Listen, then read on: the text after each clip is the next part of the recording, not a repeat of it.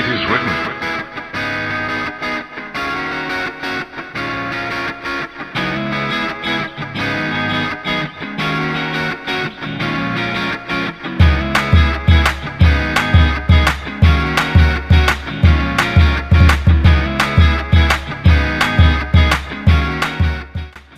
Hey guys, so today I want to show you how I fill in my brows. It took me a long time to get my brows down. I do have a brow routine I uploaded I think last fall, and that's not how I do my brows anymore. I've switched it up. So first I'll show you how I groom them. We'll tell you because I've already done it.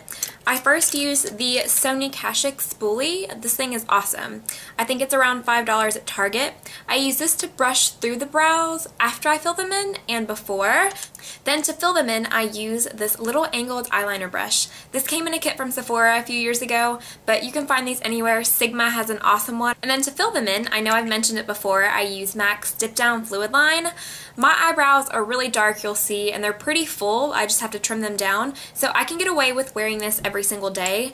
I can make it look dramatic, or I can make it look more natural. This is kind of in the middle of natural and dramatic. This is usually how I do it when I do a full face of makeup. So let's go ahead and jump into the tutorial. I'll see you guys in a second. So here are my brows without anything on them. I usually go through first, I've already groomed them, so I just take the spoolie and brush them up in the front and then the way they grow back here. I'm trying to grow out the tail a little bit, so any sparse little hairs right here I'm letting grow. I usually try not to tweeze any excess hairs until after I fill them in so I can keep them in the shape that I want them. So I'm going to take the Dip Down Fluid Line from MAC, and you can see there's little like holes everywhere. What I do is I dip it in the product. I don't swipe. If you swipe, you're going to get super pigmentation and it's going to be way too much, so I just dip it in the product. So I start at the end of my brow because that's where I want the most product, and then I move forward.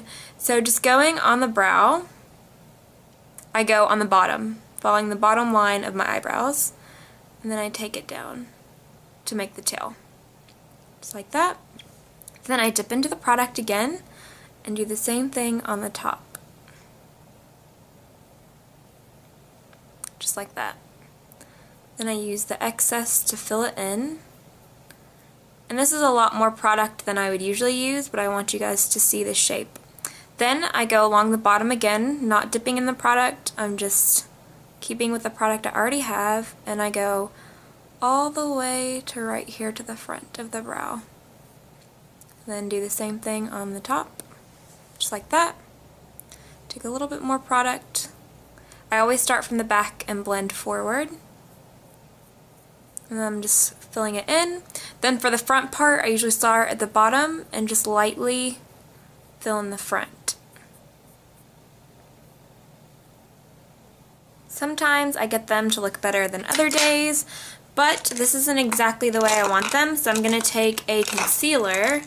I'm going to take the MAC Studio Finish Concealer and a little concealer brush just to shape them a little bit, because it's not exactly how I want them.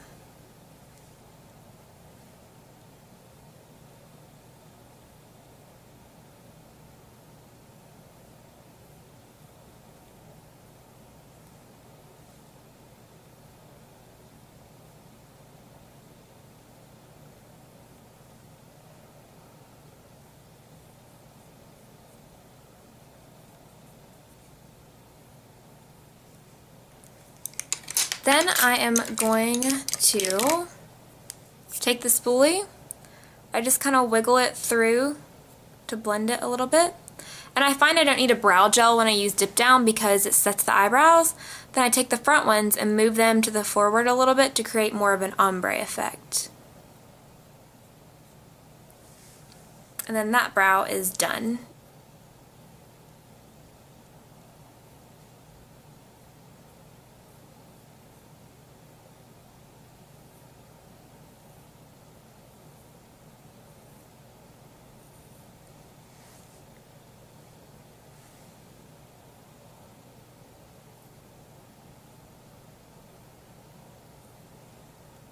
Like that, and start filling them in with the excess.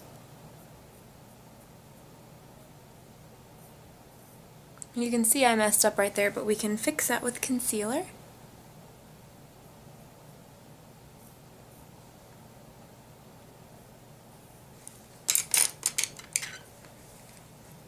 So now I'm going to go back to the concealer and shape it a little bit.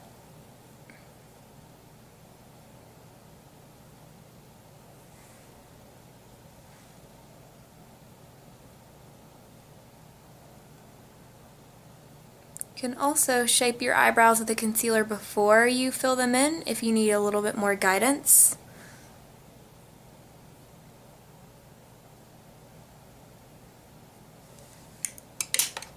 Then I'm going back to the spoolie, brushing through,